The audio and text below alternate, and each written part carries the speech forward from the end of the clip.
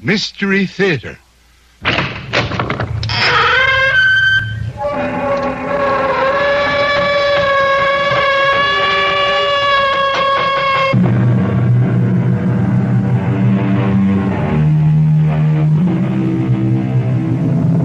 Come in.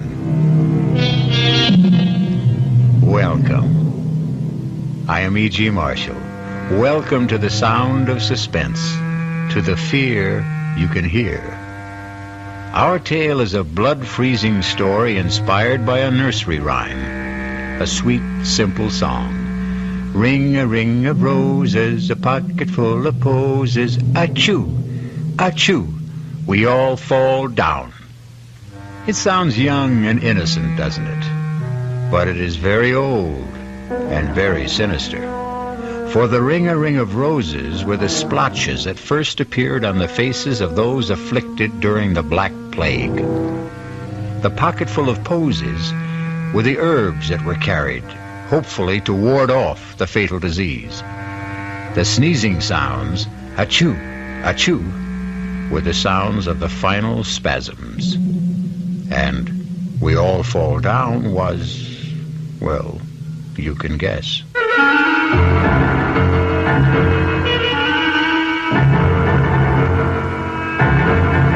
Our mystery drama, A Ring of Roses, was written especially for the Radio Mystery Theater by S.J. Wilson and stars Glynnis O'Connor.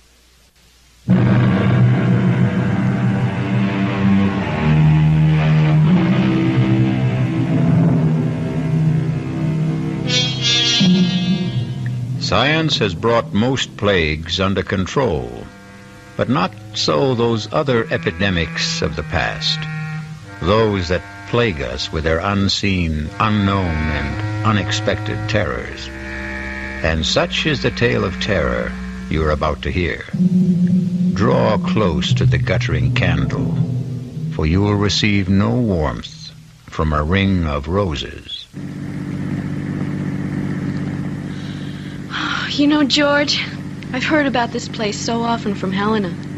I'm just dying to see her home. And I'm anxious to meet your friend Helena. Oh, I'm sure you'll like her. But will she like me? Taking her best friend away from her. Come on, George. You know you're irresistible. Ha! Why do you think I'm going to marry you? Well, for one thing, my beautiful, exquisite, enormous pots of money. Oh, George, wait! Look! Laurie, get your hands off the wheel! What do you think you're trying to do? But we passed it. It's the sign to the house. Back there. Now, Laurie, I never want you to do that again. I'm not going to let missing a sign risk your getting hurt. You understand? I'm sorry. I shouldn't have grabbed the wheel that way. All right, forget it. But please, never again, ever. And that is supposed to be the sign? Helena warned that we might miss it. Well, why would anyone use a rose-colored stone in a brass oval with no name or any identification on it for a house sign? Well, their name is Roston. And Helena said that generations back when their family first moved to America, it was rose stone. And so they put up a rose stone. Well, if they want people to get that meaning from it, they either enjoy guessing games or, more likely, just want to keep themselves very, very private. Yes. Guess what? As you said, they are very private. Well, I got that impression before we got here. And I also have the feeling that they're not very friendly either. Oh, how can you say that? When Helena's mother especially invited us over because she personally wanted to give us our engagement gift. Yes, and that's pretty peculiar, too. How? How many parties, showers, did your girlfriends give you? 4, right? No, 3. The last one was a dinner. All right, and Helena was invited to every one, but she... I know, George. She didn't turn up for any of them. You know, Laurie, I've never seen you so wound up. What's spinning around in that pretty head of yours? I don't know, but... Well, I am on edge. About what? I guess about meeting Helena's mother. You see, she's so strange. She seems so powerful and so terribly uncompromising. I was trying to change things for Helena, and then I let her down by becoming engaged to you. Well, now, don't tell me you weren't going to marry for poor Helena's sake. Well, at least not until she married first. We were going to share an apartment together in the city. You know what I'm going to do, Laurie? I am going to turn this car right around and head back to the city. This whole trip is more foolish than funny. Oh, no, George. Please don't. Hey, what's that? You hear something like singing? Let me open the window. It's a woman singing that old nursery rhyme. We all fall down. But what's that snapping sound? It sounds like a piece of leather. It sounds like a whip. George, what are you doing? I'm getting out. Something's happening here that I don't No, like. don't open the door. Please don't. We'll go back if you want to. I'll be but right don't. back. Keep the window shut and the doors locked. No, don't leave me, George. I'm coming with you. Wait. Okay, but stay close to me. Ring a ring of roses. It seems to be coming from behind those hedges. You know, it could be just kids playing games. If that voice is coming from a kid, he's using a bullhorn. Let's stop here. We might see through the hedge. Please be careful. Holy Toledo! Look at that! Let me see. That man. The old man with the beard. He's trying to catch the girl with his whip. Well, she's teasing him. She's making fun of him.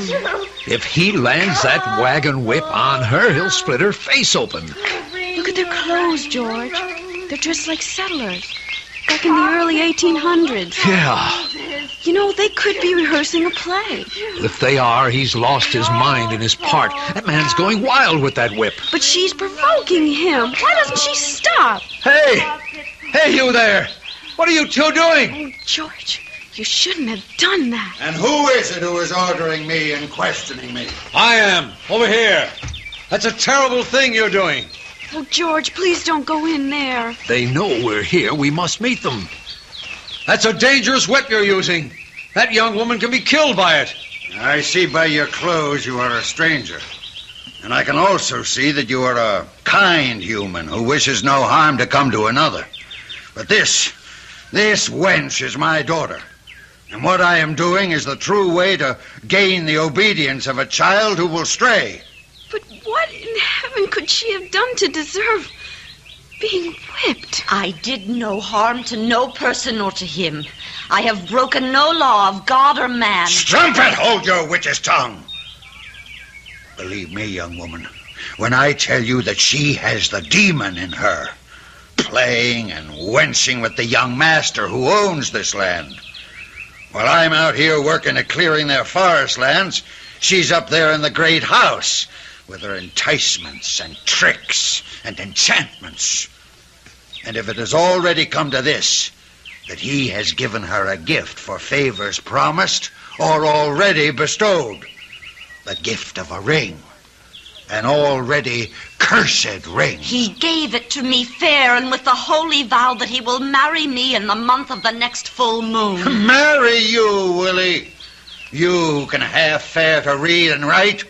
You who are lower than his mother's kitchen scullion? You give me that ring! I won't! I swear by the name and the soul of my sainted mother that you will never get this ring. Then until I do, though it mean your own death, you get the whip! Stop it! Don't! Why can't you be a little more reasonable? She may be telling you the truth. I am. I swear it on my dead mother's Bible I am. Well, then, if you are, why don't you give him the ring and let your young man personally tell your father of his plans? No, he'll do no thing like that. He'll bury the ring in some secret spot and drag me away before the fall of night. For he doesn't want me to marry to no one but to stay with him and clean and cook and wash for the rest of his devil life. As you can see, she's beyond talking of matters with sense and decency. She's been taken up with her planning and scheming to get away from me for the purpose of harlot's gain. And she hardly of marrying him. I'll kill you. George! She has an axe! An axe! She's going to kill him! Stop! For God's sake, stop! Oh, George, I can't look! He's dead! She killed her own father! Where is she? What happened to her? There she is! She's running away! Hey! Hey, come back! Come back! You can't get away! It's you who will never get away. The ring will circle you. George, don't try to catch her. She's like the wind. I'll never get my hands on her. She's almost in the forest. Come back! Come back! We're not going to hurt you! It's you who are going to be hurt. She's disappeared. Even before she got to the forest. But George, look what I found. It's the ring. She dropped the ring. Let me see it. You know what it's like? It's just like the road sign. It's the same shape. The same color stone. It's smaller, but it is just like the road sign. Rose-colored. George, we've got to get help. The police, Yes, but someone. where? Well, of course, the house. We've got to get to Helena's house. This ring so rosy, this ring so red. Does it belong to the living or the dead? We'll return shortly with Act 2.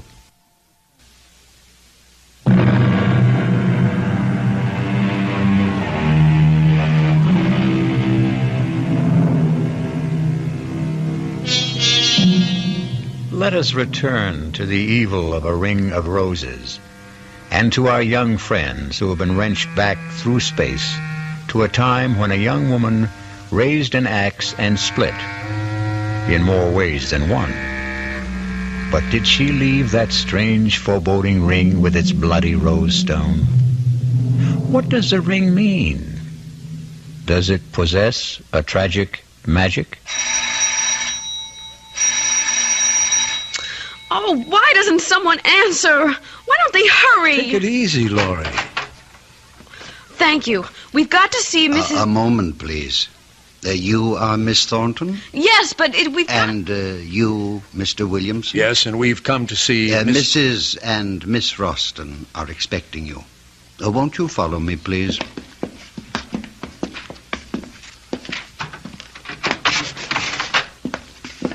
Miss Thornton and Mr. Williamson.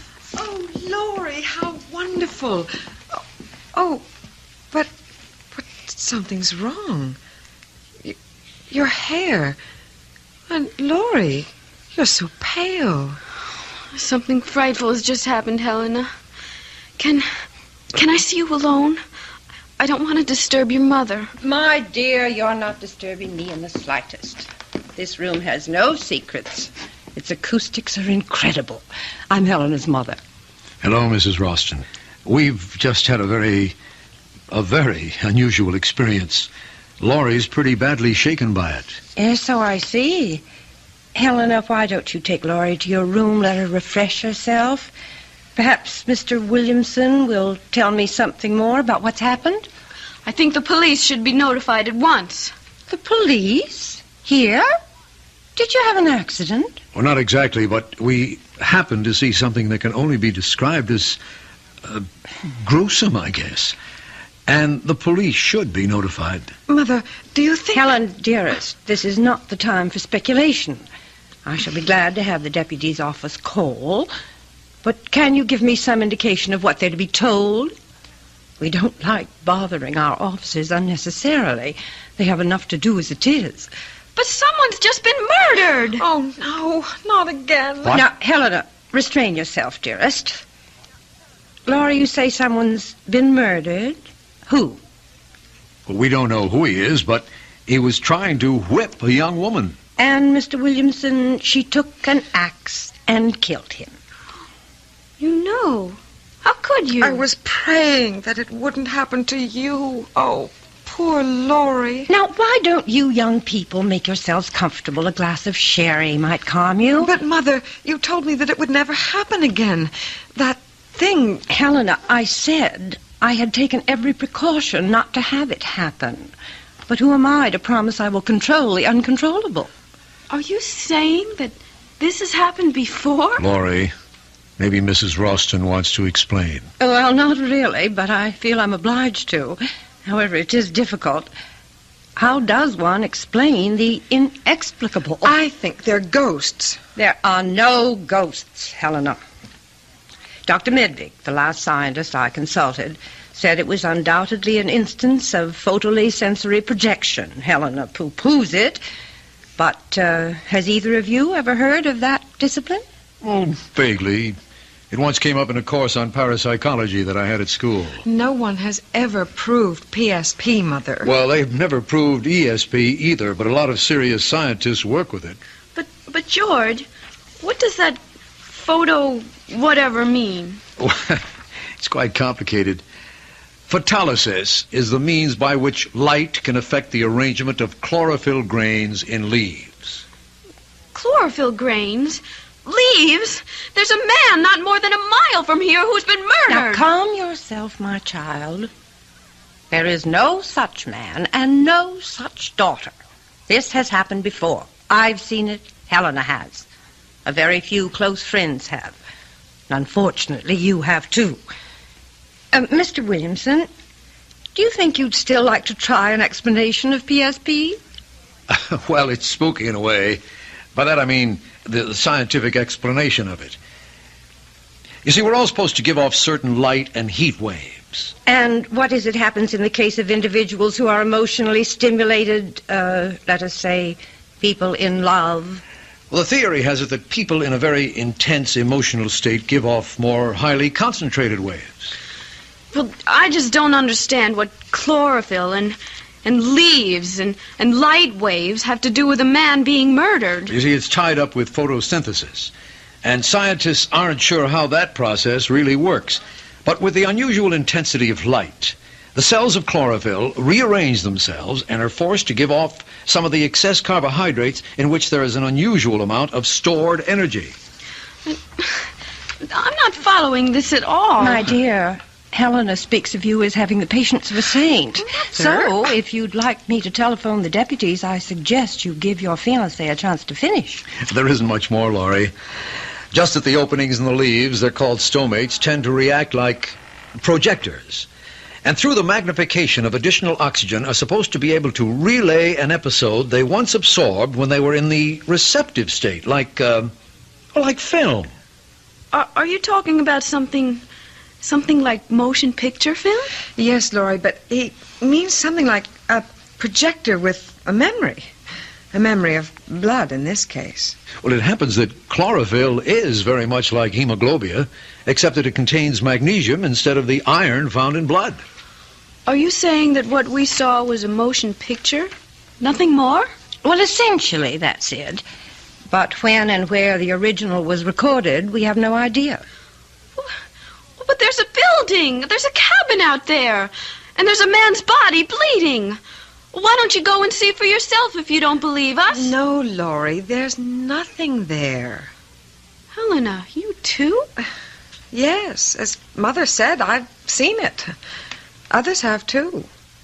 Around here, they call it the Enchanted Forest. But if you go out there again, you won't find a cabin or a man. Nothing. The police know all about it. They'll come and you'll just feel foolish. I don't know what to think. It all seemed so real. Well, now, why don't we come back to the present and the truly real? Because I have the real pleasure of giving you our gift to celebrate your engagement. It's a complete surprise. Even I don't know what it is. Laurie, dear, it isn't that what we're giving you is expensive or valuable, but it is dear to us. We hope it will be your first family heirloom.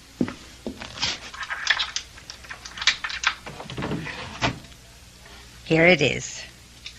No pretty wrapping, but it seems too lovely a box to cover with silly paper. Mother, I've never never seen that box before. Well, now, isn't it nice that I can still have some surprises for you? That's a great-looking box, Mrs. Ralston. Those are roses painted on ivory, aren't they? Oh, it's so beautiful. I feel as if I'm depriving you of something very special if I accepted it. Oh, no. Please, take it. It's little enough, and you know what I think that box would be perfect for? It already has its purpose, dear. What I was going to say was that it would be the perfect place to keep a lock of your first baby's hair. Wouldn't it? And I'm afraid it's going to stay empty for some time. Oh, George, we don't know that. Not yet. We will have to find you another container for that when the time comes. This box already has its occupant. You mean there's something inside? Well, look and see. Well, go ahead, Laurie. My heart's beating so loudly. She's been like that all day, so excited. Darling, do you want me to open it? No, I'm all right. Just let me take a deep breath. Oh, no. Hey, that's the same... Laurie? What's wrong? Mother? Oh, it's this music! Give me the box, Laurie. And inside! Oh, the ring! Oh, I got her. Put her on the couch. Yes. Laurie? Mother, do something. Don't just stand there. Helena, control yourself and get some water. Oh, Laurie, my poor Laurie. Wake up. Laurie, come out of it, honey. Darling? She's trying to open her eyes. Slowly, Laurie. It's me, George. Oh, who? What happened? You just passed out for a moment. Here, give her this water. Here, honey. Sip this slowly. Oh, I don't need it. But did I really see it? See what? The ring. Yes, I've got it. What ring? This ring. The same one. With the rose-colored stone. Mother, how dare you? That's mine. You know what that ring means to me. Oh, please take that thing away. I don't want to look at it. But don't worry, you won't have to. Here, Mrs. Ralston, take it back. And I hope it isn't a sample of your sense of humor. Just one moment, Mr. Williamson. I don't particularly appreciate your tone or your attitude. What do you mean by my sense of humor? If you and your daughter know all about that axe-murdering scene that we saw earlier, then you must have known about the ring. What about it? It's mine. That ring. It's just like that road sign you have on the highway. Yes, the sign was copied from the design of the ring. It's been our family hallmark, so to speak, for generations. Is that why the girl who killed her father did it? Because of that ring? What do you mean? She had it. She teased him with it while she sang that song. That same nursery rhyme in the box. Oh, no. That couldn't be. That's my ring. She couldn't have had it. Are you too sure you saw this ring? Well, that girl in the field. She dropped it when she ran away. Then where is it now? Well, George, you had it. What? You sure? I thought you put it into your purse. Well, I'll look. Well, it isn't in any of my pockets. No, and it's not here in my purse. How could it be? There is only one ring, this ring. It's been in the Ralston family for generations. It was brought here by a Ralston early in the 18th century. And it has always belonged to the oldest child in each family. In which case it would be your daughter's, since you are a Ralston by marriage. Yes, that would be so if it were true. You're not going to tell them? Well, why not? It's time that silly cloud you've been hiding behind was blown away. Don't, Mother. Please, I beg you, don't. Nonsense. I am a Ralston. That ring belongs to me. Helena's father died in the Southeast Asian War, shot down even before he knew I was going to have a child. Mother, I hate you for this. I hate you. Helena, don't say that to your own mother. Why not? She's hated me ever since she learned that her father and I had never married. Imagine that in this day. A girl making such a fuss about legitimacy. Stop it, Mother, please. is. We don't have to hear any more, Mrs. Oh, Ralston. yes, you do. George, can't we get out of here quickly? You can go whenever you like, Miss Thornton. But out of your friendship for Helena, you must take that ring with you. No, I couldn't. I won't let her. Give it to me. Helena, what are you doing? The ring! She tore it out of my hand. I've got it, and no one will ever get it from me. Let her go. She'll be back. And with the ring. She knows it's wrong for her to have taken it. Eventually, the ring must come to you, Laurie. We don't want it. But it will come to you. It can do you no harm. It's a silly superstition, but only Ralstons are supposed to be vulnerable to the ring. And, Laurie, if you are Helena's friend, as you say you are, you will take it. But she wants it. She insists that it stay hers. Only as an excuse. But what sort of an excuse could the ring give her? The excuse not to marry. And why not? She considers herself fated, ill-starred, if you will. You see, at one time, the superstition arose that if the firstborn was female, the ring would prevent her from marrying. It's high time that ring is out of Ralston hands. Why don't you just throw it away? What with Helena carrying on as if possessed? Well, we just do not want it. I'm sorry, but we must get back to the city. Yes, it's a long drive, and we'd like to make it before dark. I regret this has turned out to be so unpleasant, but then perhaps it couldn't have been avoided. Perhaps. But it's over now. George, let's go.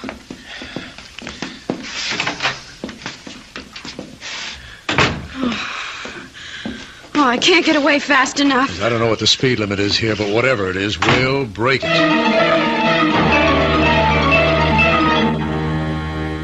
Helena, I order you to come out of your room at once. At once! Mother, don't hurt her. She is my only friend. The only friend I have in the whole world.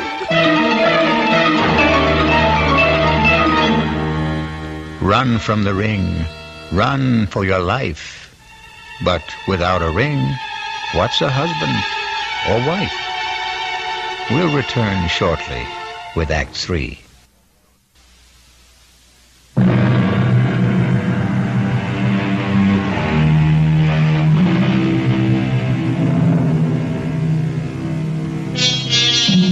Let us try and penetrate the shrouding darkness of the final act of A Ring of Roses.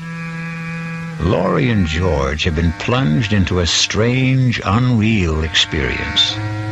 As the twilight lowers over the countryside, they are fleeing from the Ralstons, the malevolent nursery rhyme, the flashing axe, the avenging curse, the fatal ring. What can flight outrace those forces of evil? That woman, that Mrs. Ralston, she's monstrous. Oh, I'm so sorry for Helena. Yeah, well, I didn't see any halos around her head either.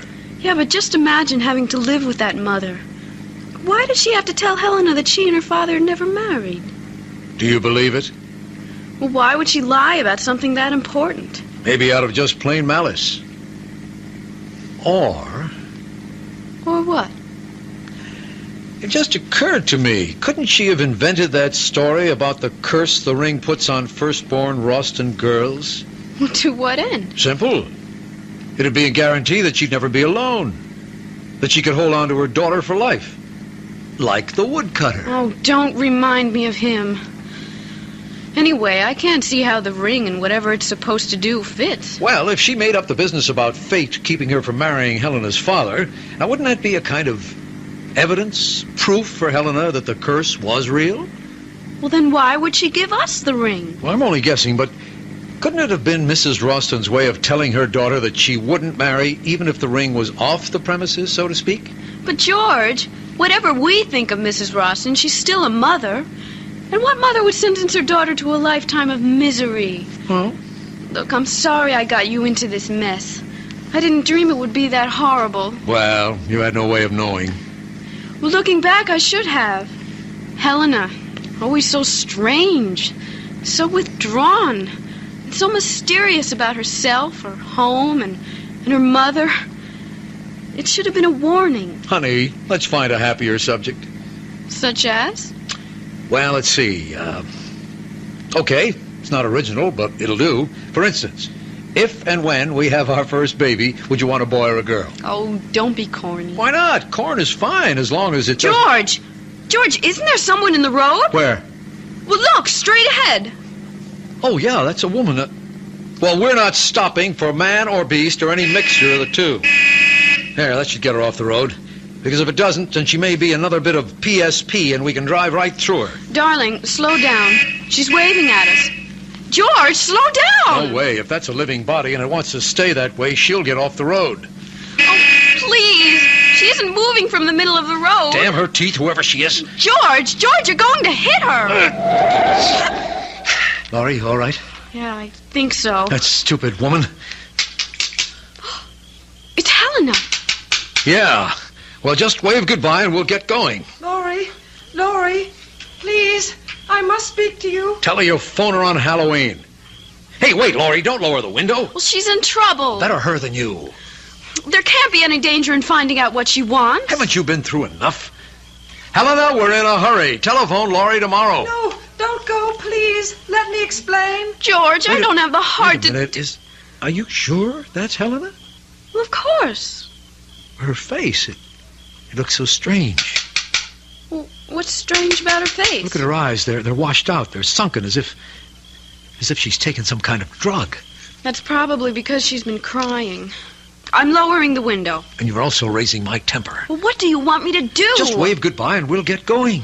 Oh, she's gone to the front of the car now, George. Oh, she does look dreadful. Why not? She is dreadful. I've got to find out what she wants. Just 1 minute. Let me talk to her for just only 1 minute. Okay. 60 seconds. But don't lower the window more than an inch. Helena, over here. Now, what is it? Oh, thank you, Laurie. If you only knew how miserable I am about what happened today. It was all my fault. You don't have to apologize. It wasn't anybody's fault. Mother had only the best intentions in giving you the ring. Sure she did. Nothing like unloading something on a couple of strangers that isn't yours to give away. But the ring does belong to her mother. Only to be given to her child, which excludes you. Well, that's true, but you see, after me, there won't be any Rostons. But you will marry, Helena. Just wait and see. I doubt it.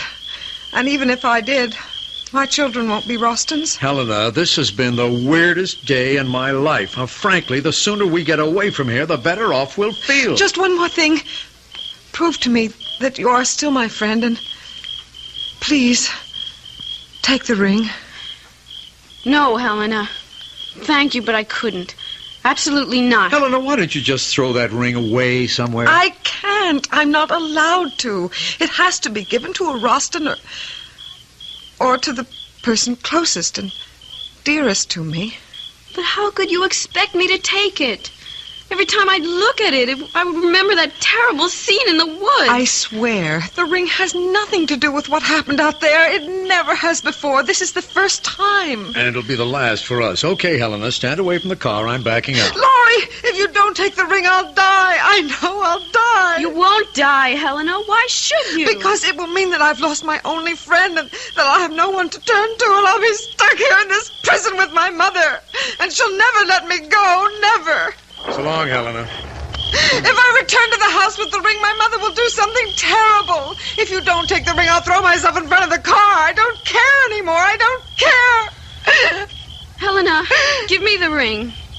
Oh, you mean you will take it? Oh, Laurie, you've made me so happy. I'm indebted to you forever.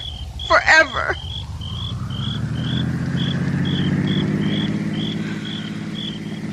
You're angry with me, George, aren't you? No. I'll probably never see her again.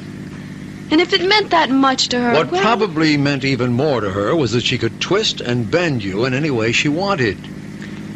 Well, in a way, it was her last hope of getting out of that house. That's why I finally took the ring.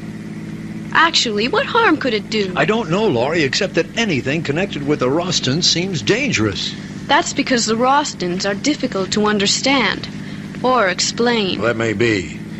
But while we might never get to the bottom of that axe job in the woods, there must be a key somewhere to the Rostons. After all, they're not ghosts or optical illusions. They're people, living, breathing humans. Still, for all we know about them, they're just as haunted as that phantom woodcutter and his crazy daughter. Let's stop talking about them. I will, if you do me an important favor. If I can. You can. Throw that ring away.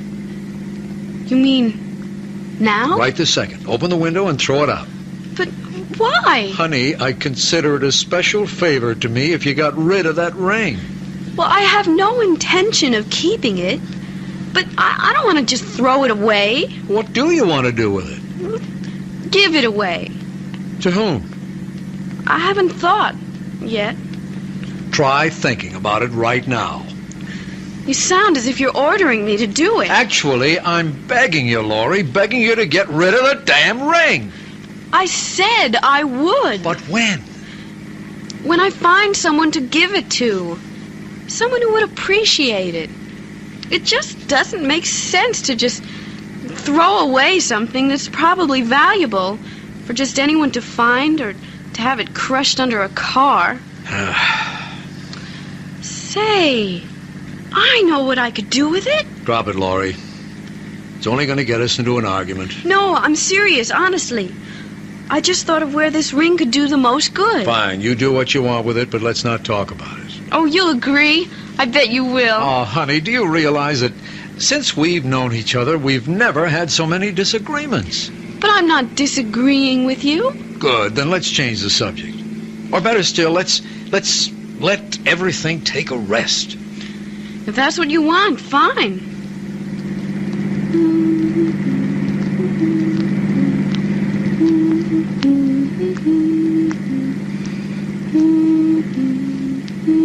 Laurie, what are you doing? Nothing. Laurie, what are you doing with that ring? Nothing, I said. Besides, you don't want to talk about it. Why are you wearing it? I was playing with it. I just wanted to see if it fit. Will you please take it off? What are you getting so excited about? That ring, if you can't throw it away, at least put it away. You're getting awfully bossy, George. You're doing it only to get a rise out of me. You can forget about it. Because I'm going to give it to that thrift shop around the corner from where I live. Great idea. Now, please take it off. All right. Anything for some peace. Hey, that's funny. What is? The ring's stuck. I'll get it off. You shouldn't have put it on if it was too small. But it wasn't. In fact, it felt too big. Isn't that strange? I can't even twist it. Get the flashlight out of the glove compartment. Now turn it on and hold your finger under the light. There, can you see it? Your finger doesn't look swollen. No, it isn't swollen. But the ring won't budge. George, do you hear something? Hear what? That voice. The singing. Don't you hear it? No, I don't. Wait. Yes, I do. It's that song. Where's it coming from? I don't know. It seems to be surrounding us. I'll turn the bright lights on. You keep trying to get that ring off. I am trying, but it's as if it's cemented to my finger. And that singing. It's the same as the girls in the forest. Get rid of the flash and give me your hand. What for? Maybe I can get it off. Well, you can't. You're driving. There's no traffic, Laurie. I can manage the wheel with one hand. Why don't we wait till we get to a gas station? Then I can get it off with a little soap. Come on, give me your hand. All right. No, wait. I can't. Why not? Oh, I just can't, George. Laurie, you're about to drive me out of my head. Why can't you give me your hand? Because I remembered something. What, for heaven's sake? What, Laurie? Well, what Helena said back there. When she wanted me to take the ring. She said a lot of hysterical things. That if she couldn't give the ring to a Roston, It would have to be to a person nearest and dearest to her. Oh, Helena's all whacked up. Now give me your hand, Laurie. But what if it's true? Oh, that voice, a terrible voice. Why doesn't it stop? Laurie, please give me your hand. No, because if you can get it off, then you'll be stuck with it. Who cares? I don't want anything to happen to you. Not for anything. George, look straight ahead. Oh, It's them, the two of them, the old man and the girl. He's got an axe. I'm stopping the car. No, don't. Go around them. Through them. Run them down. Kill them. Do anything, Brakes George. aren't working.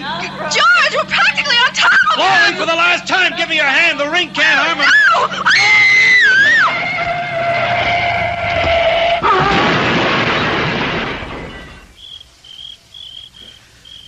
Laurie, are you all right? It was a tree we hit. Only a tree, Laurie. Do you hear me? It was only a tree. Laurie, the ring. The ring. What did you do? It's not on your finger.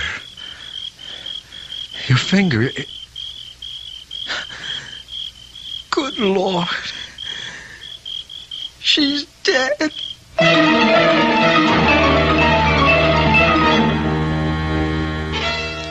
So you gave Laurie the ring, Helena. Yes, Mother, as you told me to. Now give me the box, and we'll see if the ring has worked wonders once more. Here is the box, the one with the roses. Open it. Yes, Mother. But the music? Why isn't the music playing? It's a good sign that it's not playing. It's the sign that the ring has done its work. Your friend Laurie will not marry ever. Not ever. But the ring, Mother. Where is the ring? You'll find it in the woods, in the clearing, in the same place where I killed your great-grandfather 143 years ago. Go and bring back the ring that will keep us alive forever. Forever.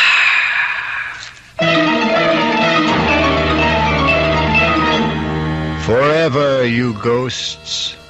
Forever you sing. But your death is as forever as your grim, rosy ring.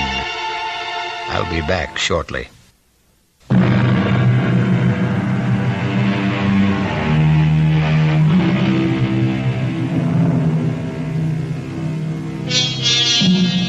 Let us end our tale of A Ring of Roses. For as we also know, roses are red, roses are blue. But the rose of death is meant for who? Our cast included Glynnis O'Connor, George Petrie, Sidney Walker, Elspeth Eric, Hollan Taylor, and Carol Hilliard. The entire production was under the direction of Himan Brown. This is E.G. Marshall inviting you to return to our Mystery Theater for another adventure in the macabre. Until next time, pleasant dreams.